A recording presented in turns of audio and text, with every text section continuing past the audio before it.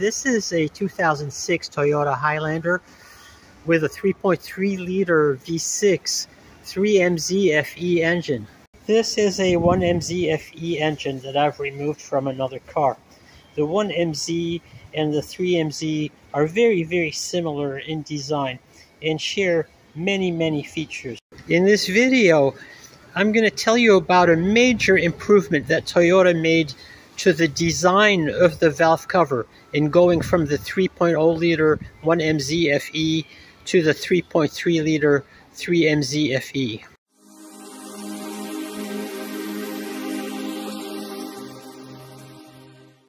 This particular 1MZ is a pretty clean engine, but in general, the 1MZ is known for the accumulation of oil sludge.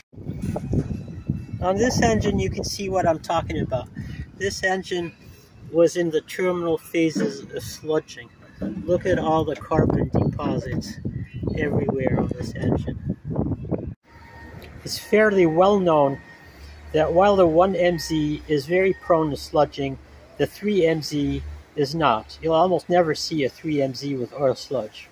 So the question becomes, what is the difference in the engine features or design that makes the difference in the oil sludging behavior between these two engines? There's just one factor that I can point to that makes the difference, is the difference in the design of the valve cover and the air oil separator in the valve cover. The valve cover on the bottom is from a 1MZ 3.0. The valve cover on top is from a 3MZ 3.3. It look pretty similar, but I'm going to point out to you the key difference between the two.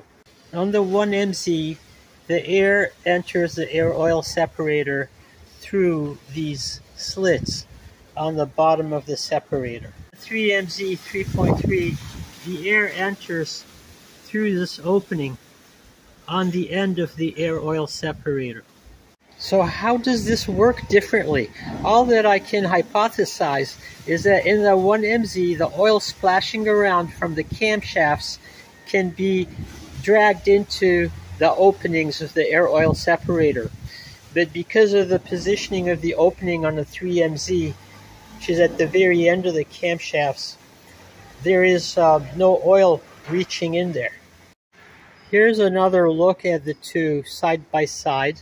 And another difference is in the shape of the air oil separator around this spark plug well.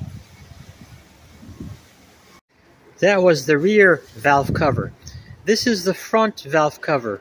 1MZ-FE on the bottom, 3MZ-FE on the top, and these look essentially the same. I cannot see any differences between the two. So what can you do to prevent your 1MZ-FE engine from sludging up in the future if it is not already sludged up?